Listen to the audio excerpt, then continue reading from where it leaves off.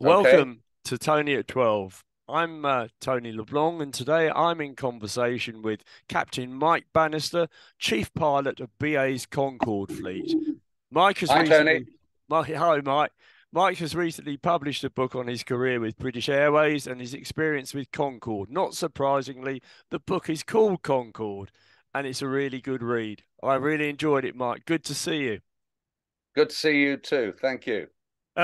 First of all, let's get down to the nitty gritty about how you got into aviation, and it was all about a young fellow on the beach at Bournemouth, wasn't it? Yeah, we used to live in southern Bedfordshire. We didn't have a car, and it's in the days before motorways. And we always used to go down to the south coast near Bournemouth for our holidays each year. But each year it would take a 5.5 hour coach journey to get there, and I hate coach journeys to this day. So I can remember at the age of 7 wandering across the beach in Bournemouth and looking up, seeing this little aeroplane flying over on its way to France or the Channel Islands. And with the precociousness of a 7-year-old, I worked out that my 5.5 hour coach journey would just take 20 minutes in that aeroplane. So that was it. I was sold, took my bucket and spade back up the beach and told mum and dad I wanted to be a pilot. And that was it. That was Uh, it. yeah, Okay. absolutely. Yeah, and of course it's an ambition that you were able to sort of continue throughout your working life, because was it age 16 or 18 that you had the choice of either the RAF or handball? Yeah, I wanted to be a pilot, and so I pursued both avenues, both the military and the civil, and applied to the RAF and applied to Handball, which at the time was the college for civil aviation pilots. I got a first acceptance from the RAF, so there I was, all lined up to join the RAF and set to go, even with a travel warrant in my hand to go up to Cranwell when my father was sadly taken very ill. And I told the RAF that, and they were very good. They said, "Look, dear boy, we fully understand. We'll put you on the next course," which happened to be March. Yeah. Fortunately, my father survived. And later in that year, in November, I got a phone call from Handball saying, "A person's just dropped off a course starting this Friday. Do you want the place?" I said, "Well, I have to think about it." They said, "You've got an hour." So after about 20 minutes, I phoned them back and said, "Yes, please." And that was it. So my career was in civil aviation rather than military. So you get underway and you get a civil aviation pilot's license. How long did the training take? In those days, it was 18 months residential in Hamble, just outside Southampton. And you didn't get much time off, just Easter and Christmas. And it was very intensive. The first chunk was pure classroom. That lasted about 6 or 7 weeks. Then there was an intermediate chunk where you did some classroom and flying. And then the final section was just flying. And at the end of it, you came out with a commercial pilot's license and an instrument rating. And you were offered the opportunity to state a preference for which of the two sponsoring airlines you'd like to join, be it BEA or BOAC, both forerunners of British Airways. It was corresponded with a downturn in the business. So neither BOAC nor BEA wanted pilots at the time. Well, the way they resolved that was just to say to all those that graduated on the course, well, you can go whichever one you want to.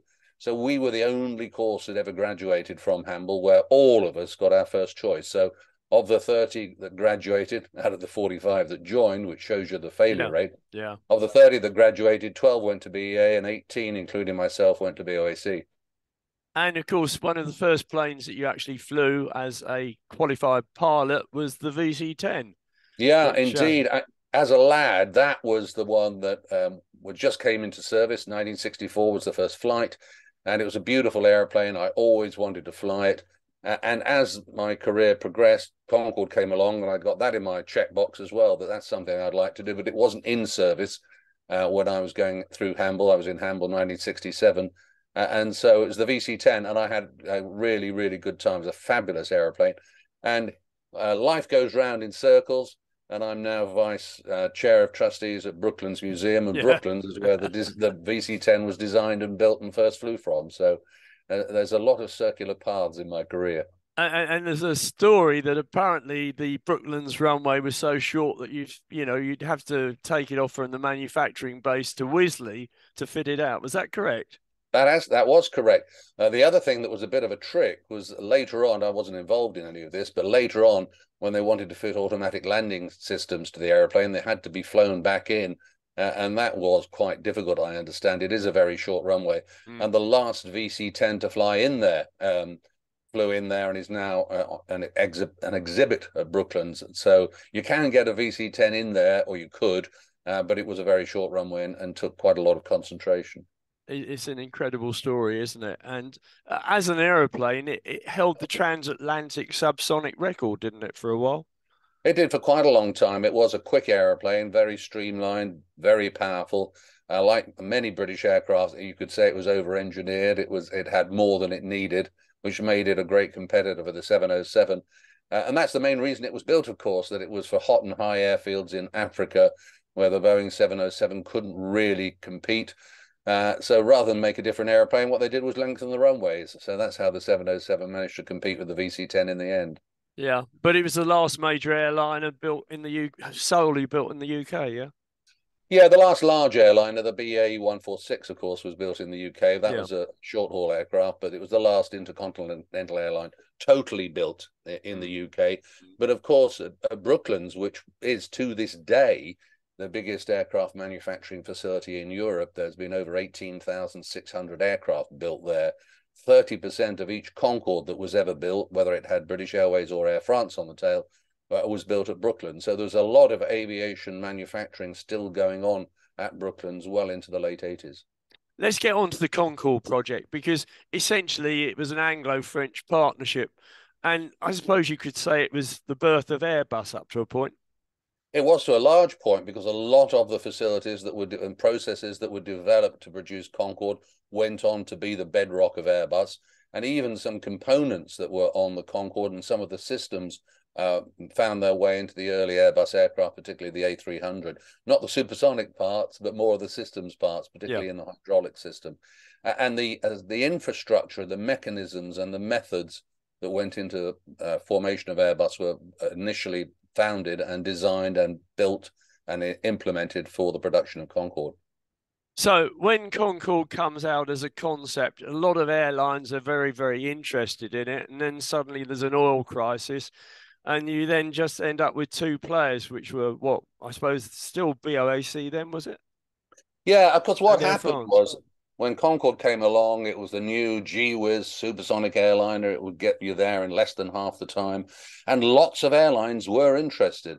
The order book had over 230 orders and options in it at one stage. But as you rightly say, along came a fuel crisis, and the airlines have to decide, what are they going to do? Are they going to fly this supersonic airliner that can carry 100 passengers, or this also relatively new airliner, the Boeing 747 jumbo jet, that can carry up to 400 passengers? Yeah. Well, ironically, Concorde would make the airline more money flying full across the Atlantic than the 747 would. But they think ahead in the airlines, quite rightly. You can carry 400 passengers. You're building a customer base for the future. So all of the airlines said, right, we don't want Concorde. We'll go for something else. And when I say all, I do mean all, including BOAC and Air France. But of course, at that stage, both BOAC and Air France were owned by their respective governments, their respective taxpayers, who had also signed a treaty for the production of the airplane, so they were heavily embedded into the whole project. They instructed their airlines, that BOAC and Air France, that they would operate the airplane. The airlines, of course, said, we don't want to, we'll lose money.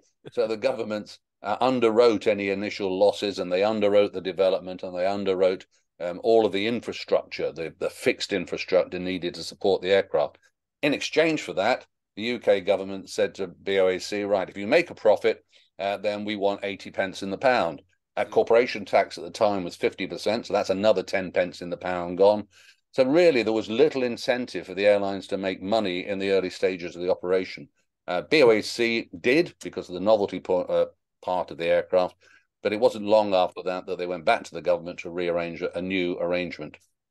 And was it jealousy or just being pig-headed that made the US regulators get ultra involved in terms of saying we don't want the plane to come over the US?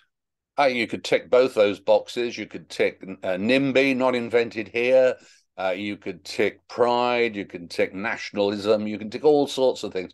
The reality was that at the time, there were three great projects to build supersonic airliners: Concorde, the Americans with the Boeing 2707, and the Russians with the Tu-144. The 2707 never went beyond a wooden mock-up stage, but they spent more money getting to that stage than the British and the French spent getting an airplane in the air. And the Russians did produce a supersonic airliner, but they just didn't have the knowledge and the technologies to make it as efficient as Concorde. It flew, but it was never a commercial success. And so when the 2707, the American Concorde equivalent, was scrapped by President Nixon, there was a lot of, well, it wasn't invented in America, therefore we don't want it. Our project hasn't worked, so we're not going to support somebody else's. Fortunately, the commercial side of the American economy and society said, well, hang on a minute, just because it wasn't made here doesn't mean it's not of value to us. And eventually common sense won through.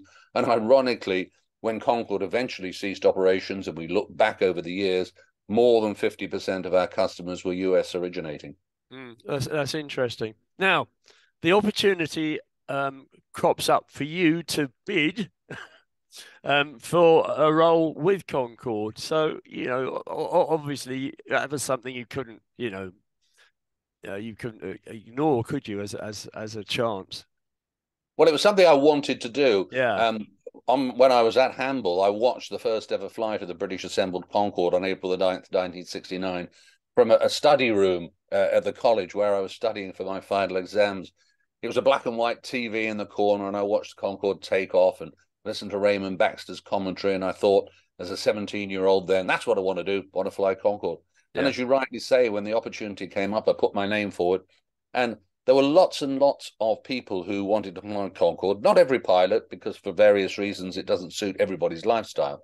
But there were far, far, far more people who wanted to fly the airplane than there were positions on the course. So you had to have a combination of what was described as above average technical skills, whatever that might mean, be in the right place at the right time with the right seniority.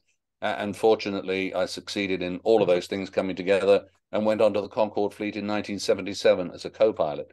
And I really enjoyed that. That was fantastic. And you trained at Brize Norton, because, I mean, you don't just get into a Concorde and start it up and fly off, do you? There's a lot of pretty intensive training in something like that. Yeah, even for the most experienced pilots, and those that came across onto Concorde were very experienced. So the captains would probably have 25 years with British Airways. I, as a co-pilot, had 8 years. Many others had 10. So we're experienced pilots. But when you move from one airplane to another airplane, you don't just get in and turn it on and go. You have to have a course that teaches you how that particular aircraft flies, how to operate it, all the various systems, what to do when things go wrong. And then you just fly that particular type of airplane. And that course normally would take around 2 months from the beginning to the end before you're fully qualified to fly that particular aircraft, like a 747 or an Airbus. Concorde, it was so complex that it wasn't 2 months, it was 6 months. And of those 6 months, 4 months of those were residential in Bristol, 2 months chalk and talk, learning the systems, 2 months flying the simulator. And it wasn't until the last 2 months that you actually got in an airplane, in my case at Brize Norton, and flew it for the first time, and then subsequently 2 months further training under supervision with passengers on board. And of course, the setup was different to what it is these days, where you've just got 2 people basically in the cockpit.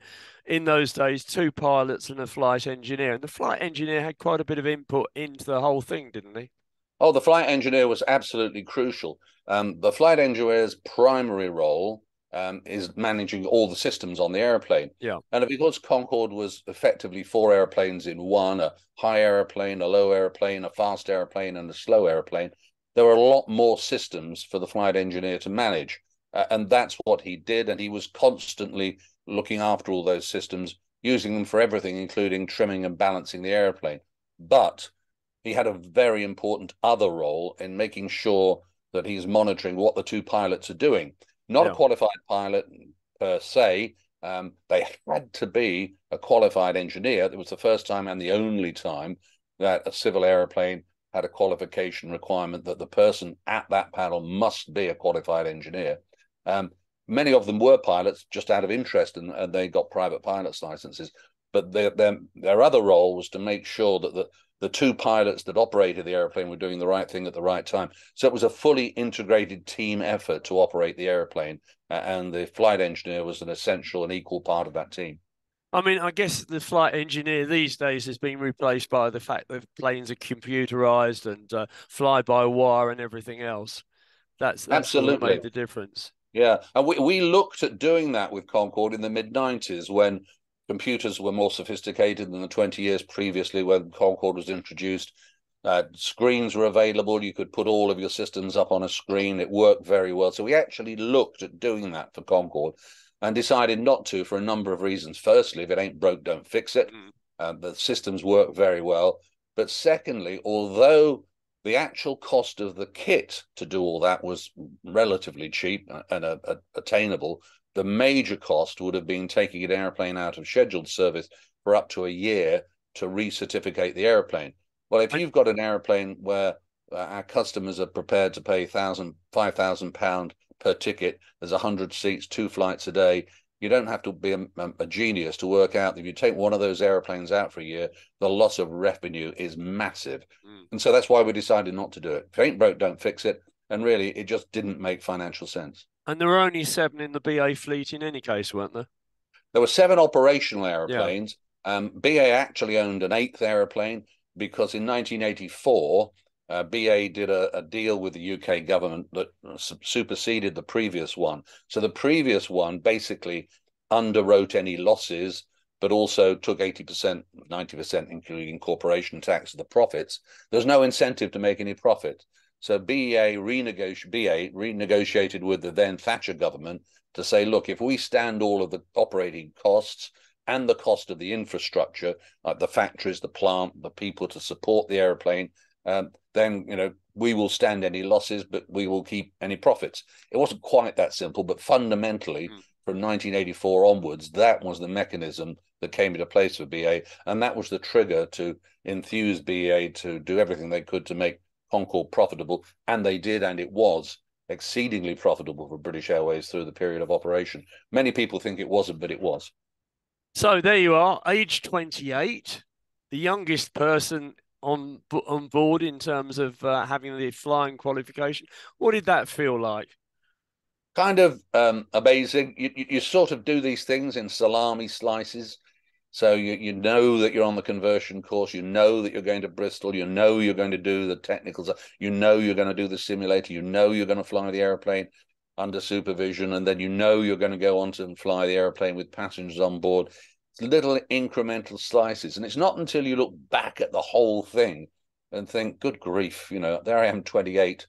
I'm still not 100% confident in driving my car all the time. And there they are, British Airways are letting me fly this supersonic airliner. Yeah, It yeah. was fabulous. And the first flight I ever did, which was a training flight, was absolutely amazing. It inculcated into me why the crews on Concorde called her the Rocket, because we sat at the end of the runway. I listened to the training captain. He said, opened up the throttles to full power and level off ahead at 2,500 feet, if you can. I thought, what do you mean if I can? I'm a fully qualified pilot. Well, of course, Concorde was taking off with its full power, all 4 engines at max power with reheat, which is the power it needs if it weighs 185 tons. Well, on this day, it only weighed 120 tons, but we still use full power. And when you put the throttles open, you are literally pushed back into your seat.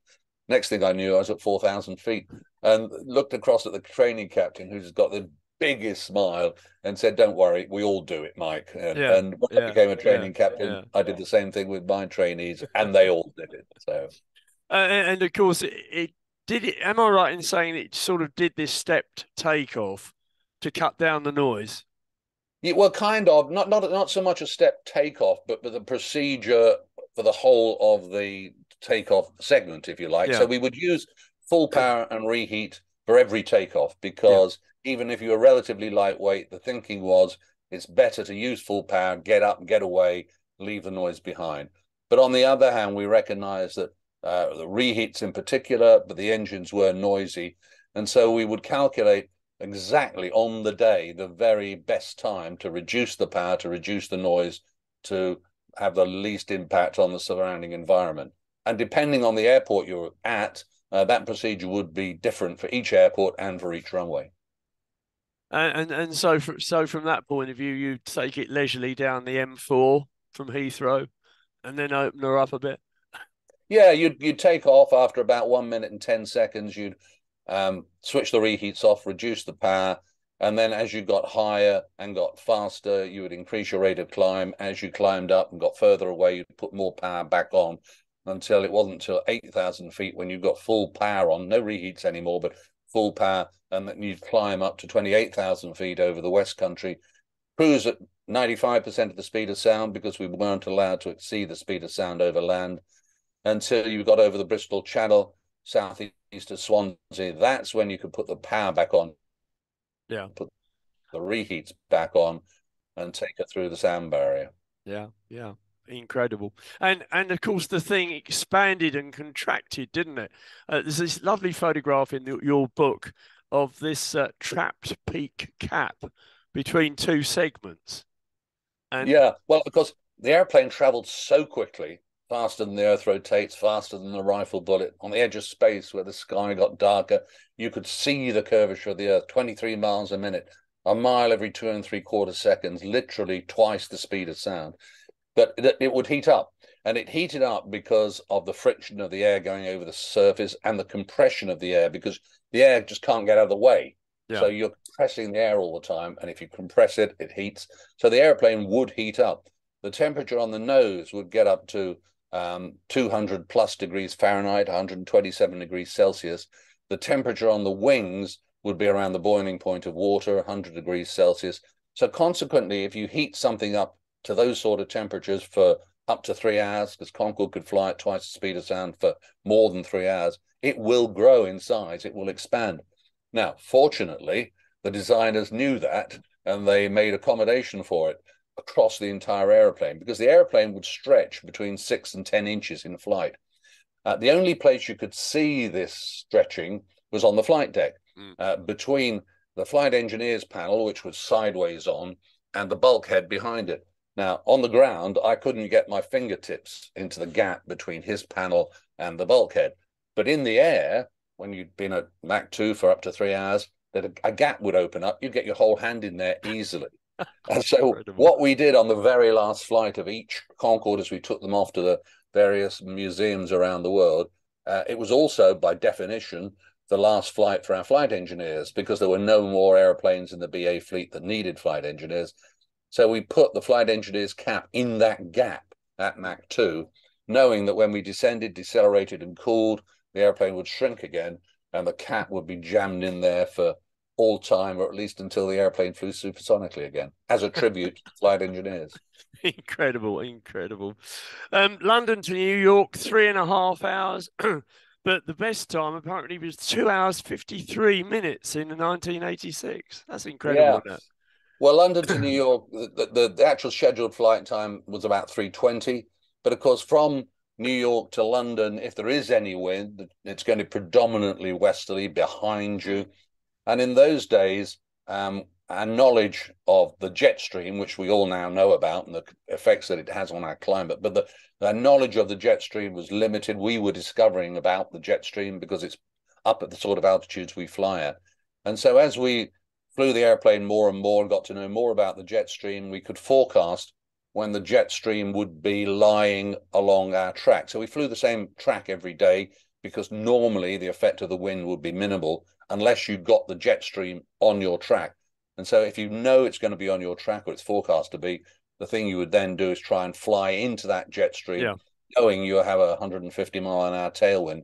And those were the days when we attempt to do a fast record. Now, we would operate the airplane perfectly normally, but we would just make sure that we had the benefit of this large tailwind. And you're absolutely right. The record time was 2 hours, 52 minutes and 59 seconds. That's not bad to go from takeoff at New York to landing at London. Bit better than getting from Bedfordshire to Bournemouth. Well, yeah, about half the time, or less than half the time, yeah. And significantly greater distance. As we progress with the story, Concorde doesn't exactly get into financial problems, but you need to think of different ways of raising revenue. And this is where Goodwood Travel come into it. And that was an interesting concept. Yeah, it was after 84 when it became easier and made more sense to strive for profit for British Airways. British Airways, by this stage, was standing on its own legs. If it lost money on Concorde, British Airways had to fund the loss. If it made money on Concorde, British Airways kept the funds. So there was incentive to make profit. As I mentioned earlier, we made for over £500 million real bottom line profit on Concorde during that period from then through to the end of operations. And that's when £500 million was a lot of money. You could buy more than 2 footballers with £500 million in those days. So one of the ways that we would do that was special flights. So if you like, the fixed operating costs of Concorde were borne by the scheduled service that we knew we were doing. So 2 flights a day each way to and from New York, and other scheduled flights to places like Barbados and Washington and Singapore on occasions. So the special flights were one-offs with major companies, of which Goodwood Travel was the biggest. And with those, because the fundamental cost of the fleet was borne by the scheduled service, most of that money for British Airways was profit. And we took Concorde to over 272 destinations around the world, and 76 of those were in the USA. And in that period, we carried literally millions of passengers who otherwise would never have flown on Concorde. British Airways Concorde carried 2.5 million passengers during its time of service, and a large number of those, not the maximum, not the majority, but a large number of those were special flights between Heathrow and places around the world, literally round the bay to round the world. Now, hour 40 round the bay, or 23 days around the world, and everything in between. And Concorde was greeted wherever we went with an amazing turnout. I can remember taking it to Oklahoma City once, and 40,000 people turned up to see the airplane. That's incredible. I mean, we took advantage of Goodwood and went to Cairo for lunch. and back in the same day. Yes. Yeah. I still boggle at that, because our perception of the distance to Cairo and all that Cairo embodies in its history, and Egypt and all that stuff. Can you go there and back and see the pyramids and the Sphinx and have lunch, come back the same day? Yeah, you could on Concorde. Yeah, absolutely. Despite the fact it was going subsonic over Europe and didn't actually press the button until we got to the Adriatic. Yeah, which goes back to not being allowed to fly supersonic over. Yeah. But I mean, it was a fantastic, one of the highlights of our lives, no doubt about that. It was super. And, welcome on the flight deck in those days. Yeah, we would be delighted to have people visit us on the flight deck pre 9/11. On a scheduled flight, we have 100 seats, and our scheduled numbers would be on average in high 50s, low 60%. So on a scheduled flight, it would be most unusual if we didn't have 10, 12, 15 people from our scheduled customers wanted to come and see the flight deck during the flight. And these are people who fly regularly. Yeah. 80% of our people were business people, and of those, 80% were repeat customers, but they still wanted to come and see the flight deck. Of the special flights, everybody wanted to come and see the flight deck during flight. And so we would put an extra crew member on to host those visits and to explain the technical side of the airplane. Yeah, it was almost a queue from one end of the aircraft to the other. Yeah. But there we are. Now, of course, it came to a rather sad end, and the beginning of the end was Air France AF 4590. Having read your book, it does seem to me that, possibly the way the French actually observed that accident wasn't the same as it happened factually. Would that be fair? Well, I think there's a number of elements to it. Firstly, I first learned about the Air France accident when I was going up the gangplank of the QE2 with my wife and daughter to get on board her to sail across the Atlantic for a holiday. My pager and phone went off at the same time. You must ring British Airways, most urgent. I did, and that was the first I learned of the accident. So the decision was, do we go on the holiday, or do I go back to Heathrow? Well, I went back to Heathrow. And my perception of the process that is follows an aircraft accident which is followed by most places in the world. What you do is you find out what caused the accident, and then you go on to try and ensure that you make modifications or changes to the structure or the procedures to ensure that accident can never happen again. And no one person is fundamentally to blame. All accidents are a chain of events that come together. So if you fall over in the shower tomorrow morning, it's a simple accident, but there's a chain of events. The water's running, you drop the soap, you don't look where you put your foot. To stop that accident, all you've got to do is take away one of those elements. So the Yeah. water's not running, or you don't drop the soap, or you do look where you put your foot. That's my perception of what the accident process is like. It ain't like that in France. Mm. France, based on Napoleonic law, has to find out who's to blame and to prosecute that person, and if necessary, to come up with some punishment for what they have done. Yeah. To me, that's totally alien. So that was one element. And secondly, having got that process, when they identified one element of the accident, then they focused on that one element and disregarded the contribution made by all the other elements. Mm. And that to me was not the way to go about things. So I found it a difficult time to try and get over that this accident was a chain of events and that we could rectify it, and that there was no single individual or failure point to blame. It was a multiple thing. Well, of course, in France, because of their mechanism, the trial was a criminal trial, Yeah. and people were being criminally prosecuted.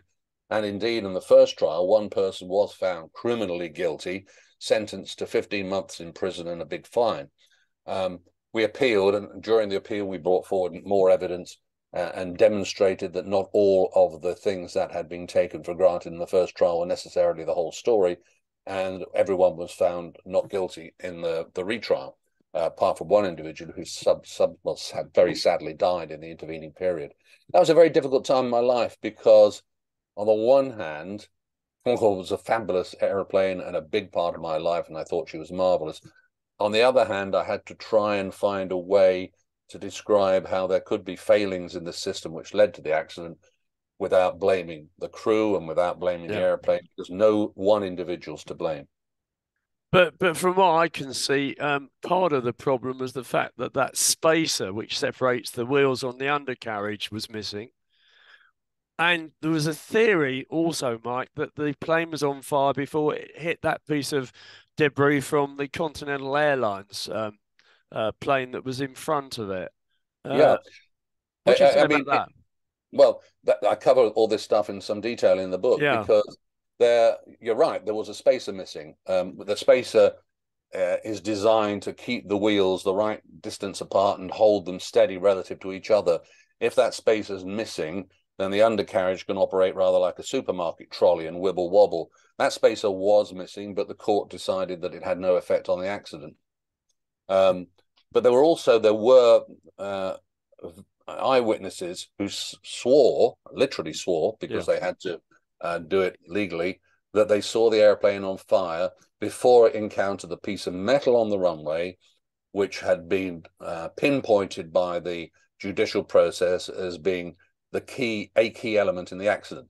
The way the judicial process saw it was that the piece of metal scalped the tire, took the tread off, large element of rubber flew up, hit the underside of the airplane, caused an internal compression of the fuel inside the fuel tank, which burst the tank open, out came the fuel, and that ignited. Now, the way that process happened could be pinpointed to a particular place on the runway because there were scald marks and debris. yeah, There were a number of eyewitnesses who say they saw the airplane on fire before it reached that point. Now, those eyewitnesses' testimonies were to a large extent discounted yeah, because the argument in the court case was that eyewitness reports are notoriously unreliable, which is actually true. yeah, sure. If you or I or anyone listening to this program goes out and suddenly there's a car accident, you look up, you're startled, you weren't expecting it, you know what you've seen, or at least you think you know what you've seen, and the brain puts together all the elements to form a picture. Now, Yeah, those eyewitness accounts can be very unreliable because you're startled, you weren't expecting it. The people that saw or testified that they saw Concorde on fire before it reached the piece of metal were A, aviation professionals, B, they had seen Concorde take off before many times, C, they had made a conscious effort to watch the airplane before anything happened, and D, they were familiar with their surroundings, and so they could pinpoint where they first thought they saw the airplane on fire. Now, another element of discarding that testimony was that eyewitness A said, I saw the airplane on fire here, eyewitness B there, eyewitness C there.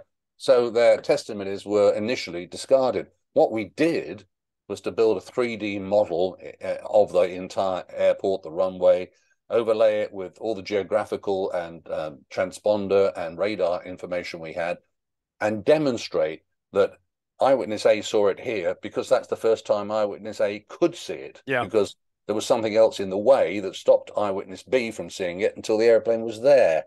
And Eyewitness C could not see it because there was something else in the way until the airplane got to there. So actually, they did all tie together. And it was a very strong case that was certainly worth pursuing further as to whether the airplane was on fire before it reached the piece of metal.